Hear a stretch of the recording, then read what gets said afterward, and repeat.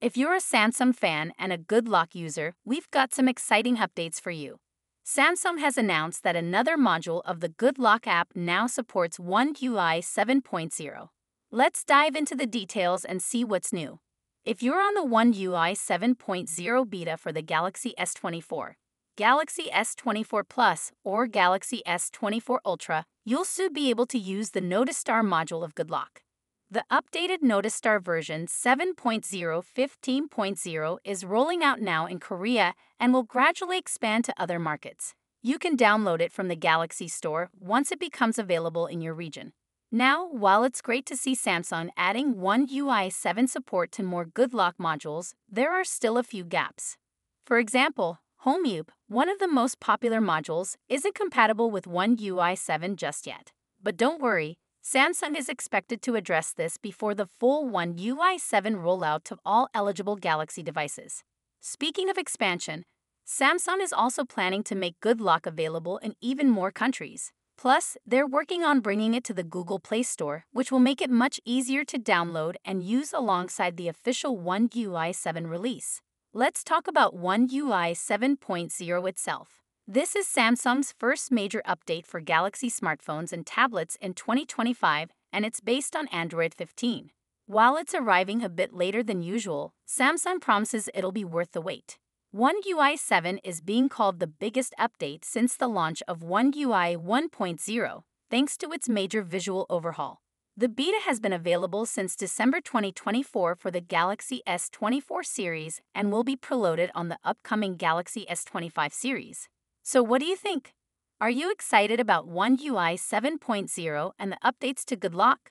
Let us know in the comments below. Today, we're diving into One UI 7, Samsung's latest update for its devices. While it's shaping up to be one of Samsung's most significant updates yet, with a fresh UI design, tons of new features, and better customization, there are still a few things missing. Let's talk about the top features One UI 7.0 didn't deliver and what we're hoping to see in future updates. 1. Simple App Lock. Let's start with app security.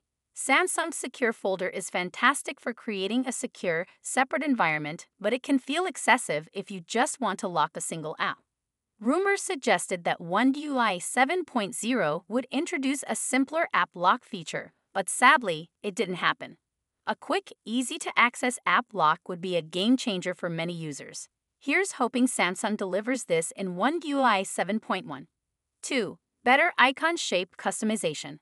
Samsung offers plenty of customization options, but changing the shape of app icons remains a hassle.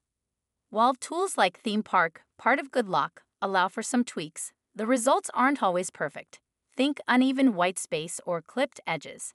Other brands like Google, OnePlus, and Xiaomi have nailed this feature, and it's time for Samsung to simplify the process. A smoother, more intuitive solution would go a long way in making devices feel truly personalized. 3. Samsung keyboard needs an upgrade. The Samsung keyboard gets the job done, but it still lags behind Google's board in terms of typing accuracy, swipe functionality, and predictive text. While Samsung keyboard offers some great features, many users are left wishing for board-level performance. Unfortunately, One UI 7.0 didn't bring any major improvements here. Enhancing the keyboard's predictions and overall typing experience would make the huge difference. 4. Better battery health insights. Battery health is a hot topic, and detailed battery metrics are becoming the norm on many devices. With Android 14, some manufacturers now offer detailed data like charge cycle counts, manufacturing date, and remaining capacity percentage. Samsung, however, still provides basic good or bad battery health info. With Apple, Google, and others leading the way, it's surprising that Samsung hasn't followed suit. Adding this feature in future updates would be a welcome improvement. These missing features might not be deal breakers, but they're definitely areas where Samsung could improve to make One UI 7 even better. Whether it's app lock, keyboard improvements, or detailed battery metrics, there's room for growth.